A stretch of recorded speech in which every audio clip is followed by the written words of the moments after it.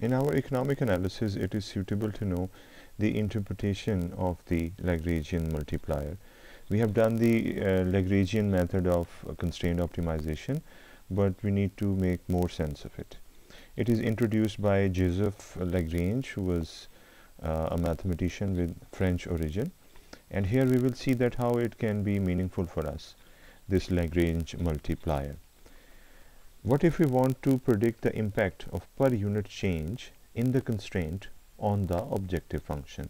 This is what Lagrangian multiplier tells us, that if there is per unit change in the constraint value, what will be the change in the objective function? So this is the objective function, and this is the constraint that we are assuming. And if we solve them, we will get these values. I'm not solving it here. I want you to do this. This is a do it yourself for you, because we have done this simplification before. In the last video we did this, so you can refer to that. So once we solve this using the Lagrangian multiplier method, we will get these two critical values and this value of lambda, which is the Lagrangian multiplier. Now we should try to interpret this. This is that 1 unit increase or decrease in the constant of the constraint, that is this, would cause z, that is the objective function, to increase or decrease by approximately 348 units. So this 348 is being interpreted here.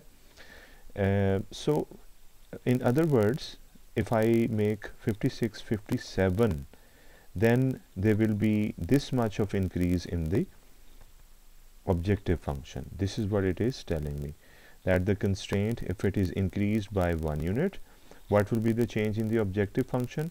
It will change by 348 units approximately. So for this, I should try to find out the value of z in the current situation with 56 as the constraint. So for that, I substituted the value of x status, y status in all those places.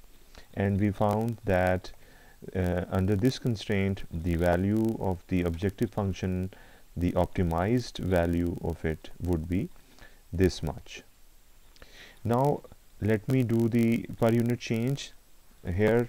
As I said, that if I increase or decrease the constraint by 1 unit, I will get the value of lambda as the differential of the objective function optimized value. So this is that objective function, this is the constraint. Now this is not 56 anymore, now this is 57. So we have brought a change in it which is equal to 1. And now we can solve this again by using the same procedure of Lagrangian multiplier method. So when you will solve it, you will get this critical value and that critical value. This will be the value of lambda. So now you can use these two values, critical values, to find the value of z and see that how much it has changed. So I have substituted x status and y status here, the new values of x and y as the critical values, and I found the value of z to be this much. Now this is the this is the optimized value of z in this case. This is after per unit change in cost in the constraint, and this was the original one.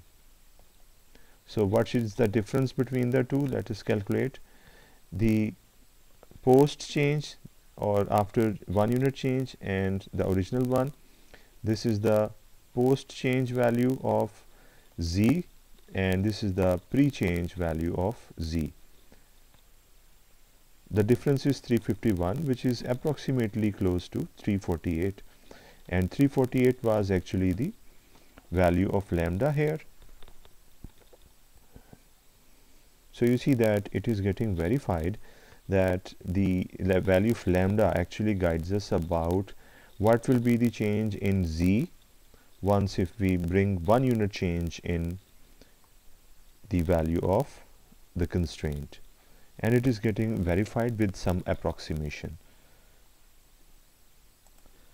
So some economic instances that we might confront in our economic analysis would be that we do the utility maximization subject to budget constraint. This is the utility function, this is the budget constraint, and lambda will estimate the marginal utility of an extra PKR or dollars of the income. So lambda is going to tell us that if we change this budget by 1 unit, what will be the level of the utility, how much it will change. And in case of output maximization, we can see that if 1 unit change happens in the constraint, what will be the change in the objective function of output. So this is what we get if we calculate the value of lambda by applying the Lagrangian multiplier method in case of an economic situation or any mathematical situation. So this was the interpretation of Lagrangian multiplier method, both in mathematical situation as well as in the economic situation. Thank you.